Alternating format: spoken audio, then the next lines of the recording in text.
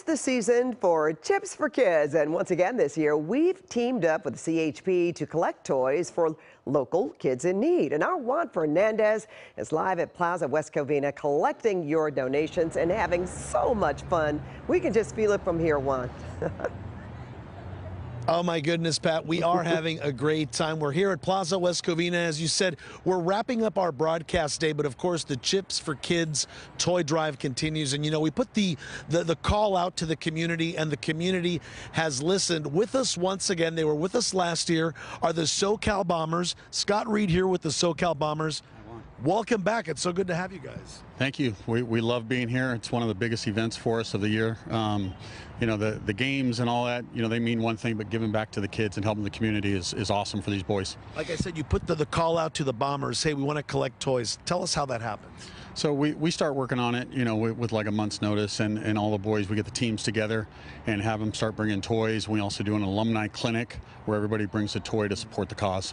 And I remember some of them from last year, and we're so glad to see them back. It looks like they're having a great time as well, huh? They're having a great time. It's just good to teach them to give back as well, and it means a lot to them. Giving back is important, isn't it? Yes, it is. Very important.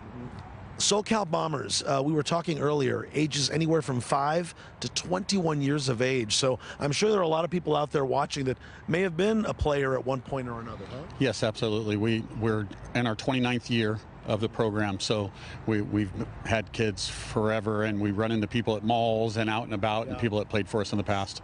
Not that we want to put any numbers on it, but do you know how many toys you collected so far? I don't yet. We have a big event Sunday as well where we're still collecting, and then we'll have a better number. Tell us about that event real quick on Sunday. So a lot of our alumni players that you just spoke about, players that played for us in the past, they come and give back to the youth levels and teach and instruct, and we have guest instructors come out and once again collecting more toys and all about the kids, and the CHP comes out and supports us and picks the toys up. And where's that going to be? That's our event in Marietta this year. And if anyone wants to know where to look for information, where do you go?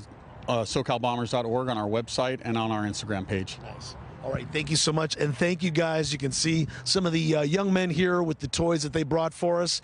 You know, it's really great to see everybody come out here today. We've had such an amazing day out here, Pat, at Plaza West Covina. So many kids in the community, I think, are going to have a wonderful Christmas and holiday season because of our viewers, because of the community, and folks like the SoCal Bombers who listen to our call and bring us toys.